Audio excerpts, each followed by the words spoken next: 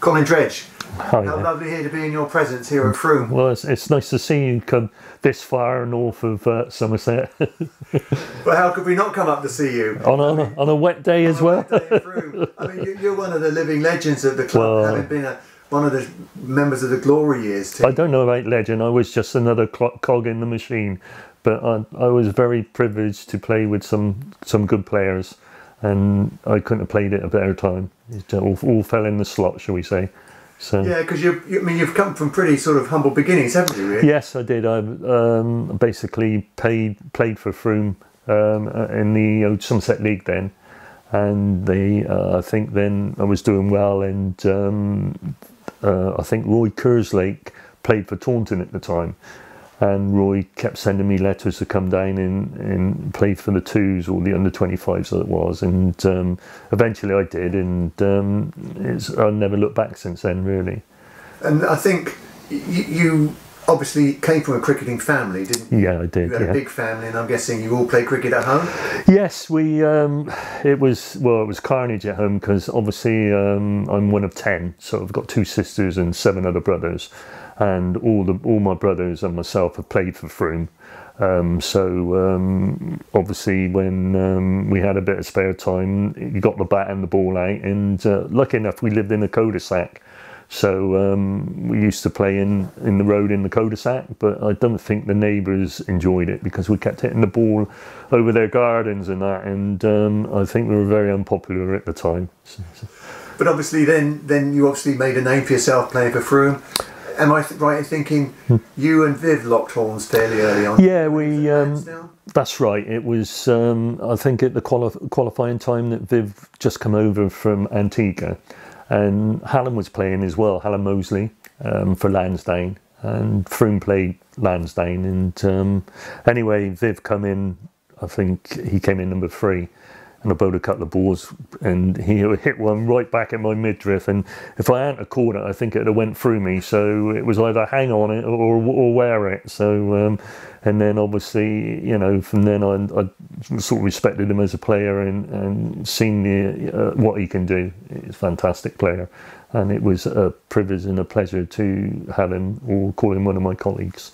Yeah, and you obviously went and then played second level cricket for the club in '75, I think. Yeah, I did. You had that glory season, didn't you, yourself? That's right. You did very well, 100 wickets and 1,000 runs for Frome. That's correct. We had a good season for Frome where we won everything, and Roy Kerslake kept on to me, and so I went. I think we played up in Cheshire, Cheshire in Shropshire. We went on the tour, and basically I'd done well with the ball and the bat, and I think a couple of weeks later Ian was away at the test match, and we had a few bowling injuries, and it was a Bath festival, and I think it was because Nick Evans, I think, was at the time, I think he was on the ground staff, Lord's ground staff, and it was basically out of me and him to be selected, and I think Derek Taylor was captain that day, and I got the nod, and it just all fell in the slot, really. I'd done well that, and they then went on to offer me a contract, which was great. Brian Rose was telling me about the first ball that you bowled when you got Glenn Turner out. He was telling me that Glenn Turner wasn't quite sure what to expect. I think my action is very questionable, shall we say, and it's more of a catapult or whatever. It's not textbook. They could see that I'm well out in the sticks here to come to Frome, but yes, I think I just turned up and I played, and I just done what was natural to me, and he was just very unlucky, you know, to get one that actually moved. Of course, nice that you were at Bath, because I'm guessing your family could come out and watch you. Yes, I made my debut at Bath, and obviously it's only 10 miles away from here, so where all the lads came up and stayed, because obviously they were located in Taunton, I would travel backwards and forwards, and it gave me the opportunity for my family to, all my brothers and sisters and relations, to come and see me, which was fantastic. It was great. you've got a reputation for always being happy to bowl, whichever end it would be, usually up the hill and into the wind because nobody else wanted to. Is that right? Well, it's when you got Joe and Ian bowling, opening bowlers, and favourably you've got Vic then and myself. Then I was more used as to stop bow one end, and while Ian and Joe fired at the other end. And then obviously Vic was a very fine bowler, and we were very blessed to have such good talent in our side. And of course you were there at a time when Closey was gathering together and developing that group of youngsters who obviously went on to achieve great things. I mean, what was it like playing with Closey? There's lots of stories about him. Yeah, indeed. What was he really like? He was quite a character. What I liked about him is that he'd sort of say, "Come on, we'll run through the brick wall," and he'd be the first to lead us through the brick wall, but you would follow him, I had total belief in him, and he wouldn't, if he said he'd do it, and his ways were very straight, and he was very straight to the point, which there was no grey areas or whatever, and as a person, I mean, he was fantastic, and he was quite a character which I think, obviously he laid the foundation. You had young players like Philip Slocum, Keith Jennings, myself, Vic Marks, Peter Roebuck. I mean, there's 5 or 6 that, and there's not Nigel Popplewell, and then David Gurr come. So there was, as well as Trevor Gard, so there was a big cluster of, as well as Viv and Joe and also Ian at that time. So we all, I mean, I remember playing a number of games in youth cricket with all those players at lower levels, schoolboy level. So you knew each other pretty well. Yes, we did. We all seemed to get on well. And when you're living in each other's pocket, all right. Some people you get on better with, but I mean, at the end of the day, we're here to sort of pull in one direction. As long as we're all pulling in the same direction, we all often have our arguments, but we clear the air, and that was it. And we start again. So. And then obviously in '78 when. Rosie took over as captain. We got through to 2 finals. Final, didn't we? Yeah, we did. Really. Yeah. And then we played at Lord's that day, didn't you, against Sussex? That is correct. Yeah, so what sort of an experience was that for you? That was, I mean, it was unbelievable, really.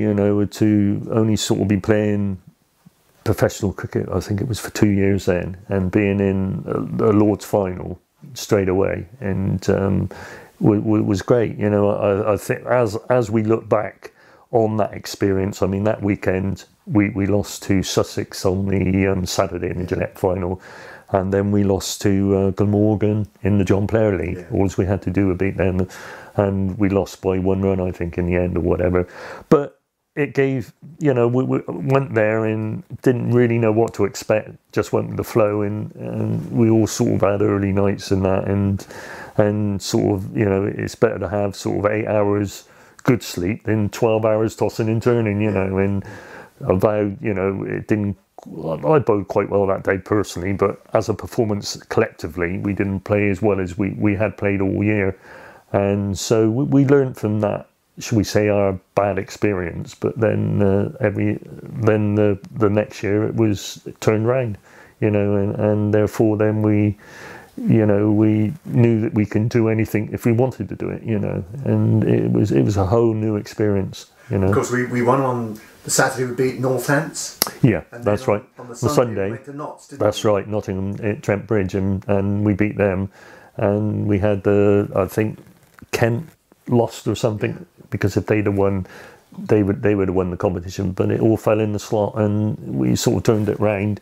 And it was great, it made made up for that previous experience that year, but brilliant, good memories. And you went back and were involved with quite a few of the Benson's finals after that. That's right, I played, the only final I didn't play in was the actual NatWest final. Yeah.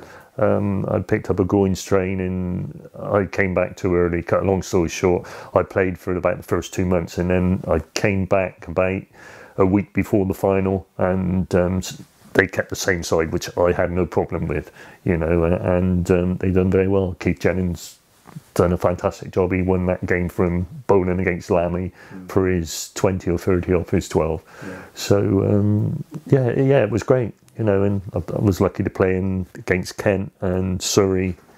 Trying to think who else. There was Kent, Surrey, Sussex, and there's one other. I can't think. Well, it's dementia gets to me in my old age. Nottingham. That's right. So yeah, it was lovely to go there 4 times and to win at least 3. You know, that's quite a record or whatever. But very, very, you know, some nice experience and good memories. And how do you earn your living now? You're still working, aren't you? That's right. I think I do retire due at 66 next year.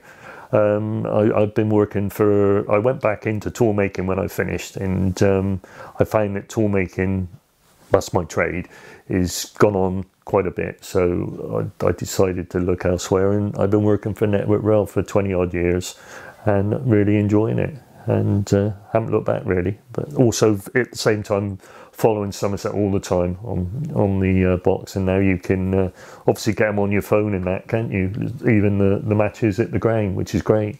So it doesn't mean much work gets done at work. And if you had your time all over again, would you do it again? Yes, I've got no regrets.